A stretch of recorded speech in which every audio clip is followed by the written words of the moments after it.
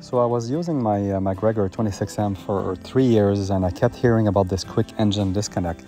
And I didn't think I needed it. I heard good things about it, but I thought, well, I could go without that until I actually installed it. Wow, what a difference. So here's a quick video on how I installed it, but also what is it really used for.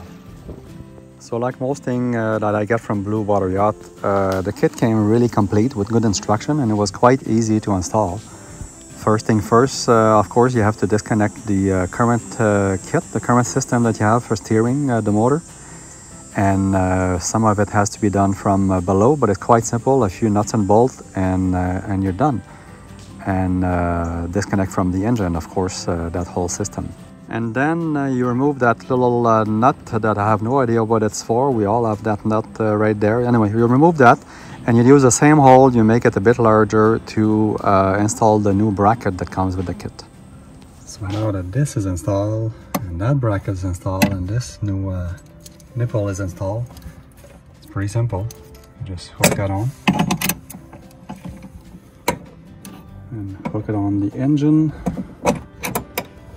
on the rudder, I mean. And when you're ready to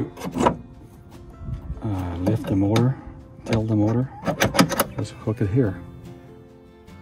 Let's see how that works.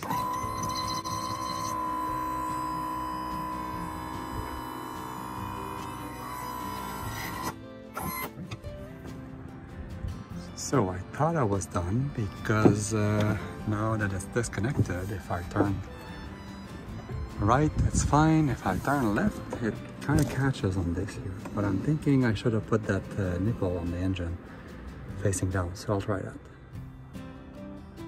I think that's what it needed.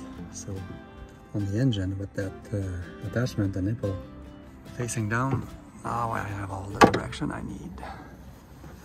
It doesn't catch anything both ways. Good.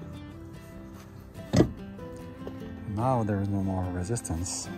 The engine won't tilt and run my rudder on one side or the other when I'm under sail. Perfect.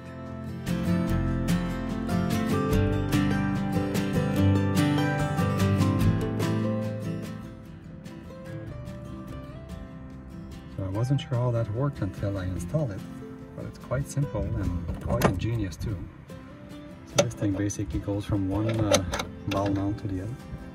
Now it's locked, and you can go sail, and when you're ready to motor, you just align that on the steering.